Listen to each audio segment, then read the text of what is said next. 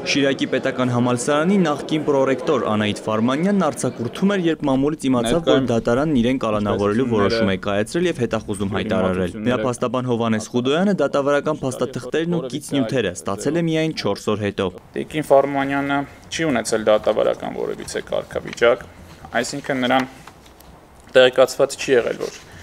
ինքը կասկածվում է կամ իր հանդեպ մեղադրանք կա։ Երբ որ նրան մեկնել է երկրից ամենամյա արձակուրդի, նույնիսկ վկայի կարգավիճակով նախկինում հրավիրված չի եղել։ Անահիտ Ֆարմանյանին օգոստոսի 7-ին առաջադրվել էր առանձնապես խոշոր չափի խարդախություն կատարելու մեղադրանք։ Հաջորդ օրը դատարանը կալանավորելու որոշում է կայացրել, որի մասին Անահիտ Ֆարմանյանն ու նրա փաստաբանը չեն տեղեկացվել եւ չեն ծանոթվել նիստին ներկայանալու համար։ Ոստիկանությունը հաղորդագրություններ տարածել նրա գտնվելու վայրն իմացողներին, խնդրելով դիմել ոստիկանություն։ Տպավորություն է ստեղծում, որ մեր կողմից հայտնած պատրաստականությունը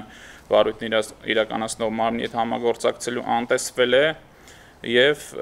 զուտ ձևական նկատառումներով, նաեւ լրատվամիջոցներով ոստիկանության կողմից այդ թվում տարածված հաղորդագրությունների միջոցով փորձվել է հասարակության մեջ տպավորություն ստեղծվել, որ տիկին Ֆարմանյանը թաքնվում է քննությունից, ինչը